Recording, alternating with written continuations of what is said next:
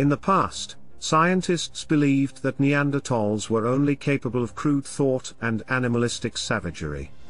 But despite the common misconception that our ancestors were thick-browed thugs, Neanderthals resembled modern humans in many ways despite their prominent brow ridges, elongated brains, and large eye sockets.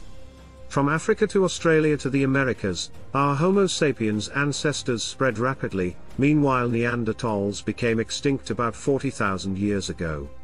Regardless of the particulars, the Neanderthals perished in a variety of ways across their vast geographic range, which extended from Portugal to Iraq to Siberia and beyond.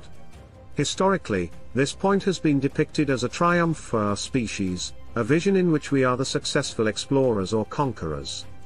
Once upon a time, our closest ancestors became extinct. Now, tens of millennia after that extinction, we are now becoming aware of their existence. As distant as modern astronomy is from the concept of a universe bounded by the Milky Way, so too is today's view of these ancient relatives from the old conception of Neanderthals as dumb cave thugs, the losers on our family tree.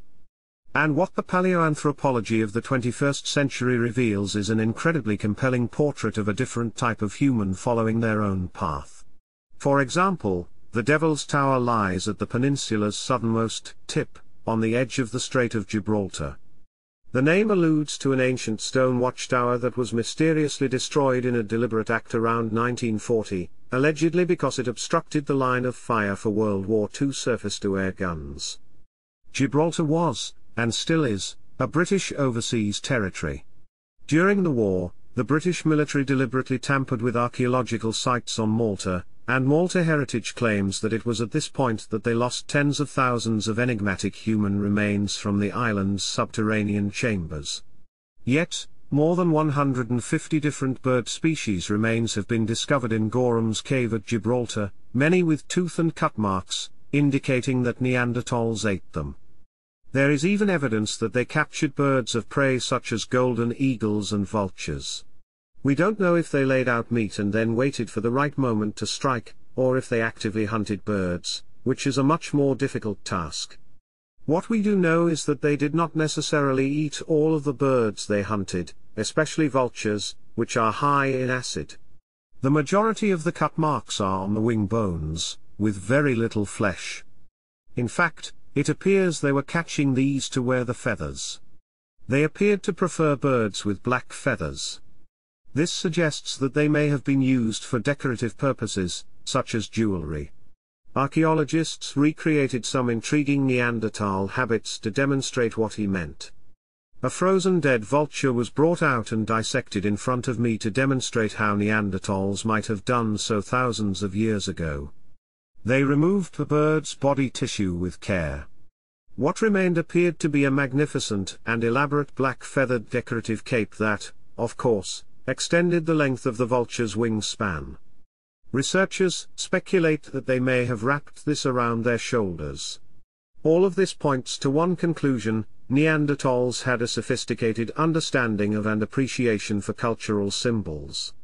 The fact that Neanderthals could and would take these steps, including the creativity and abstract reasoning required to transform a flying animal into a decorative cape, suggests that their cognitive abilities were on par with ours. And, regardless of how intelligent they were, the creation of such cultural artifacts is one of humanity's defining characteristics. Another Spanish site where very ancient Neanderthal remains have been discovered with significant implications is Bollimer Cave. The remains of 4 different Neanderthal individuals were discovered, but the remarkable aspect of this site is that sections of it date back 350,000 years, with noticeable tool construction differences, which suggests that this may have marked a technological transition. There are also numerous hearths being investigated, some of which are lined with stone and date back 250,000 years. The most perplexing discovery at Bollimer Cave was that young elephants were hunted and eaten throughout the occupation. It's difficult to believe that these elephant carcasses, along with many other heavy ungulates, were hauled up to the cave by hand. Keep in mind that the Bollimer Cave is not easy to reach while carrying nothing. It's a 300-foot climb up a cliff face. even though these Neanderthals were estimated to be 6 times stronger than Homo sapiens, carrying a deceased young elephant up to this cave requires Herculean effort. Initially, scientists believed that Neanderthals were incapable of complex thought and only engaged in barbaric, brutalist living. As evidence of these human ancestors' surprising human-like traits has accumulated, however, the opinions of scientists have shifted.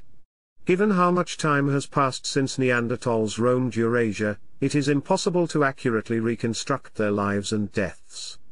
Nevertheless, the mystery of these human ancestors and tantalizing hints that they were similar to us continue to inspire research and debate to this day. According to a new study from Portugal, the fact that they gathered food from the sea is also indicative of other abilities. The practice of harvesting shellfish implies that they must have understood how tides work and that harvesting bivalves in the wrong season can expose people to biotoxin poisoning.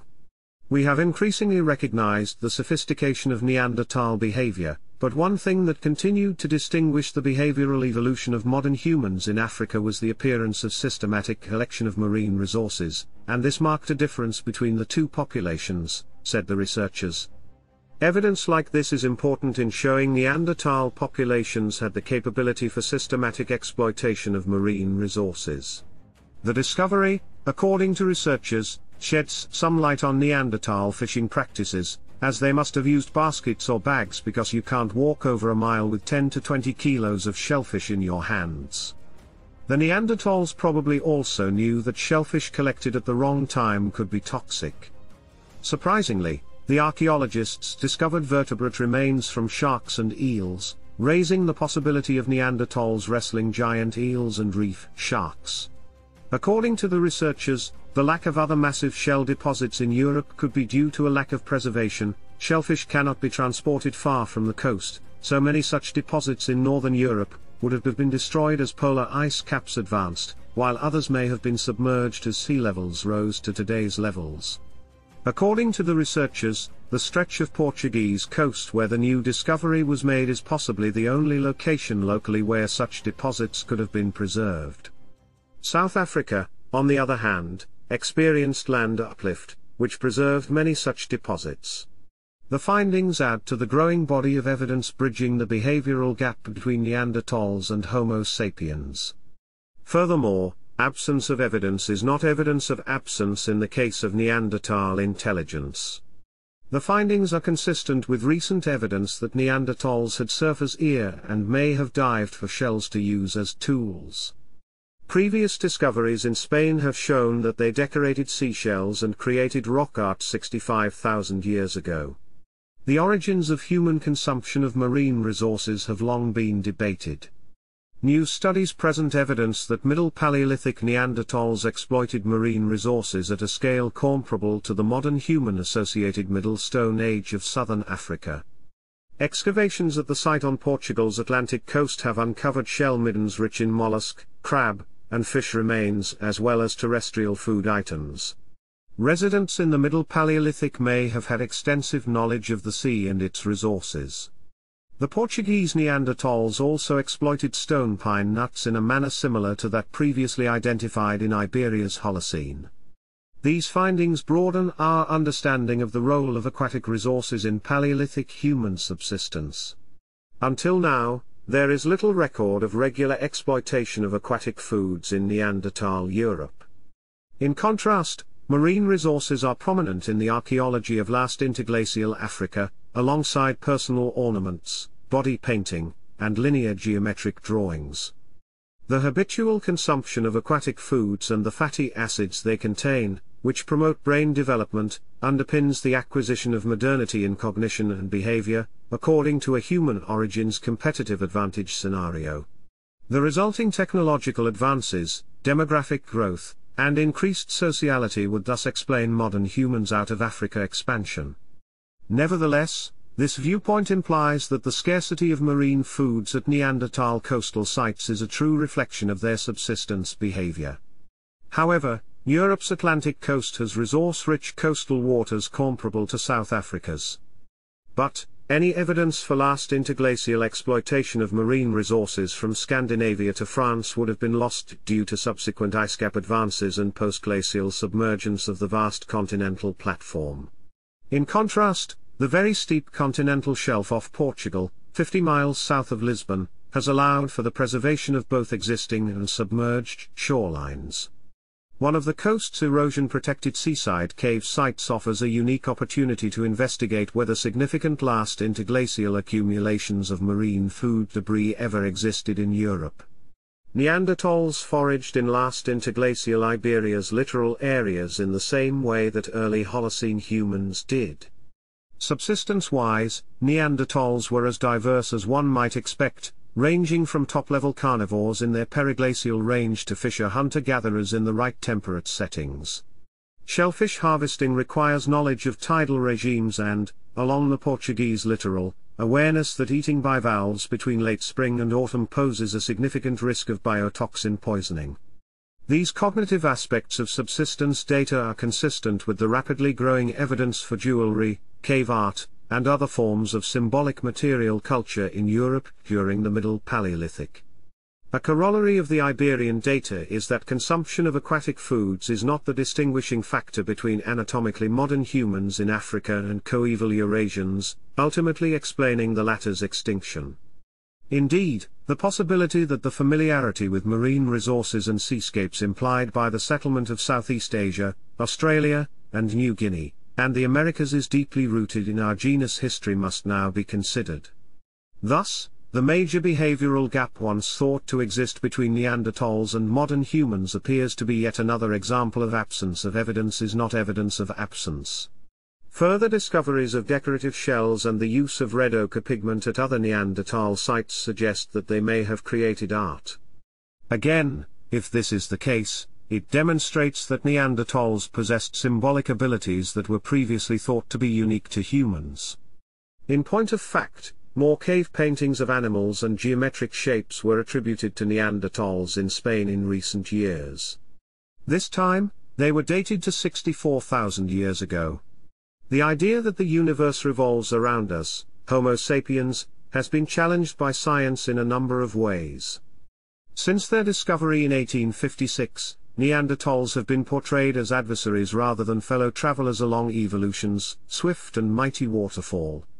In other words, the story we tell ourselves about our success and their failure is becoming less clear.